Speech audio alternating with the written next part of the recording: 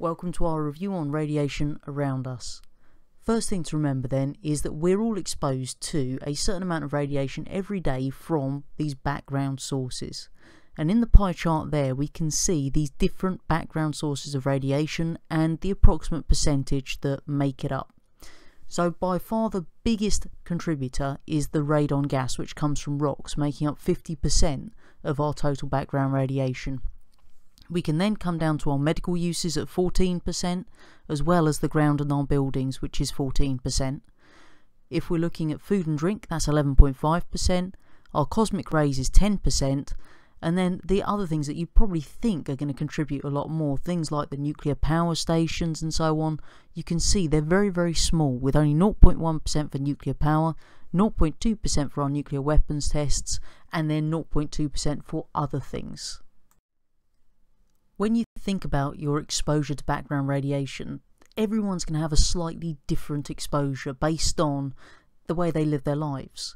So where you live will affect it, the nature of your job would affect it, and certain things like your life choices. So if you were to do more extreme sports that mean you break more bones and therefore have more x-rays, obviously your background radiation exposure is going to be higher than someone who doesn't do those things. The first use of our radiation then is in smoke alarms. Now our smoke alarms actually use a source of alpha radiation. When the smoke actually enters the alarm, what it does is it stops those alpha particles from ionising the air. And as soon as those alpha particles are no longer able to ionise the air, we see a drop in current through the circuit and then the alarm will sound. So obviously normally what's happening is the alpha particles are ionising the air around it, we've got a current flowing through our circuit so the alarm stays quiet. Because alpha particles are blocked so easily, when smoke is present, that blocks the alpha particles, the air isn't ionised, the current drops and the alarm will sound. The second use of our radiation is to detect leaks.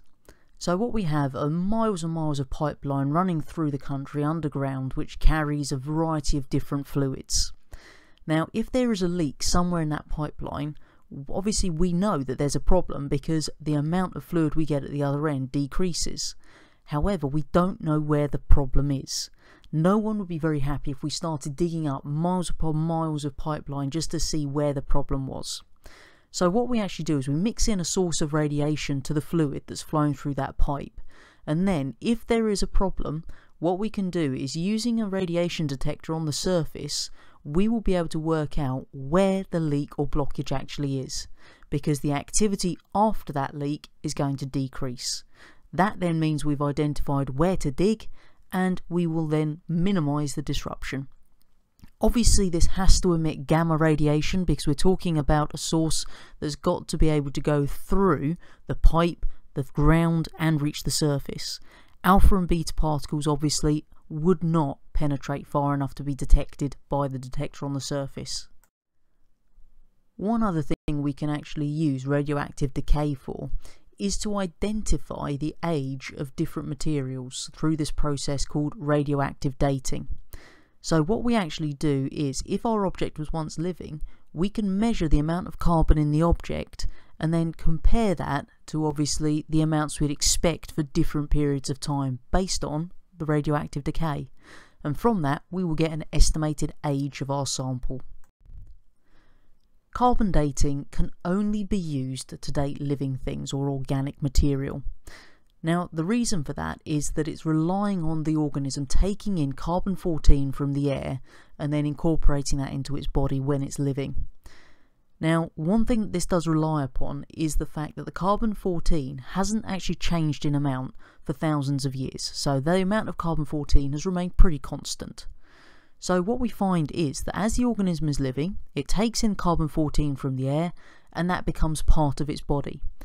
When the organism dies, obviously it's no longer taking in carbon-14, so all we see then is that the carbon-14 atoms start to decay and the amount will decrease the longer the organism is dead for. So what we can actually do is compare the amount of 14 present in that dead material to that which we find in living things, and from that we can work out approximately how long ago it died. The other thing we can actually date using this radioactive decay of rocks. So what we're actually looking at when we're dating rocks is the ratio of uranium atoms to lead atoms. Because what we find is, as rock ages, the uranium is going to decay and end up being changed into lead. So what we find is that the older the rock is, the lower the ratio of uranium to lead.